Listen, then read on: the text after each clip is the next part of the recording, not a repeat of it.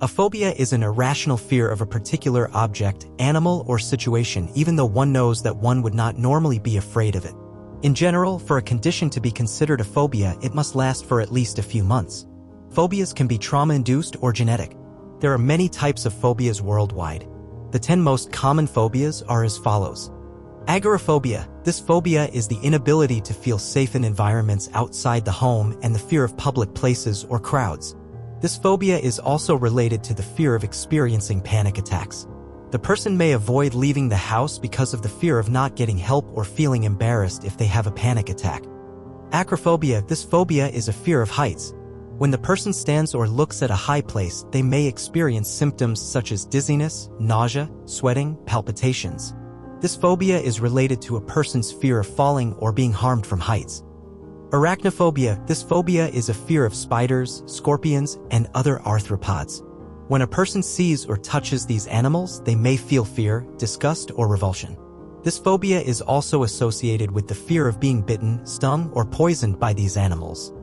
Astraphobia. This phobia is the fear of natural phenomena such as lightning, thunder, tornadoes, and storms. When faced with such events, the person may experience feelings of panic, fear, and anxiety.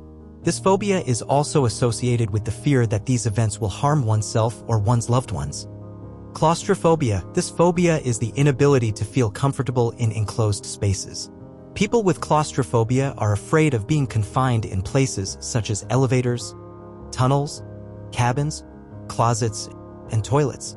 However, in some people it can also occur in larger and crowded places such as subways and airplanes. When the person is usually in a confined space, they may experience symptoms such as shortness of breath, suffocation, and fainting.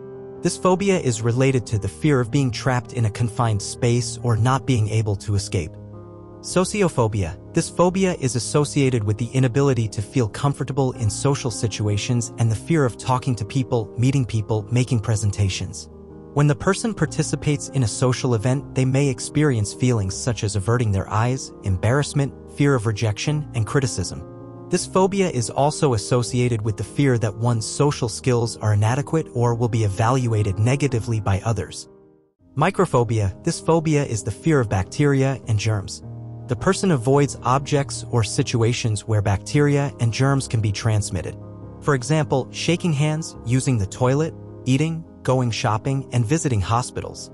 This phobia is associated with the fear that bacteria and germs will bring illness or death to themselves or their loved ones. These people may also exhibit behaviors such as intensive cleaning and less going out. Necrophobia. This phobia is a fear of dead people or objects or situations related to death. When the person encounters things like cemeteries, coffins, funerals, news of death, etc., they may feel feelings of fear, sadness, and depression. This phobia is also associated with fears about the meaning, aftermath, or inevitability of death. This phobia may have developed as a result of a trauma related to death or the death of someone. Ophidiophobia. This phobia is a person's fear of snakes. When a person sees or touches snakes, they may feel fear, disgust, or revulsion. This phobia is associated with a person's fear of being bitten, stung, or poisoned by snakes. Zoophobia. This phobia is a more general fear of animals. This fear may involve all animals or a specific part of them. In other words, it is a phobia that varies from person to person. When a person sees or touches animals, they may feel fear or disgust. This phobia is also associated with the fear of being bitten, stung, or attacked by animals. These are the most common phobias in people around the world. However, there are also many other types of phobias. It is also possible to have more than one phobia.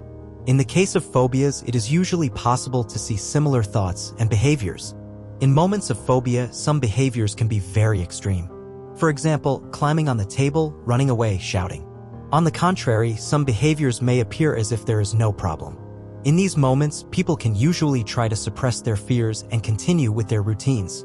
Here are some common symptoms that people with phobias usually show.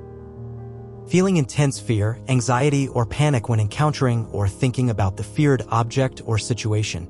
Avoidance of the feared object or situation or excessive effort to endure it.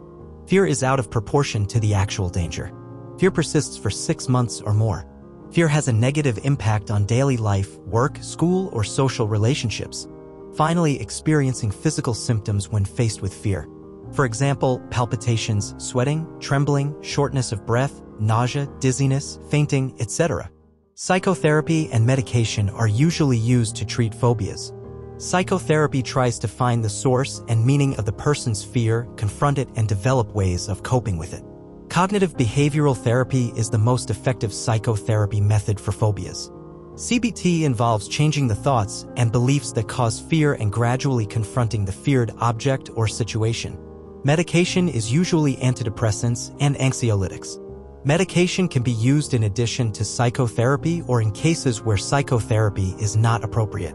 The treatment of phobias depends on the type and severity of the fear and the individual's personal characteristics. It is important to cooperate with the doctor and therapist during the treatment process. Finally, please note that the information in this video is based on reading and experience only. None of it contains doctor's advice. If you have any doubts about yourself or your loved one, please consult a doctor. I hope this was not a triggering content for you. You can subscribe to see more content. You can comment and share the video to support the channel and share your thoughts. See you in the next video.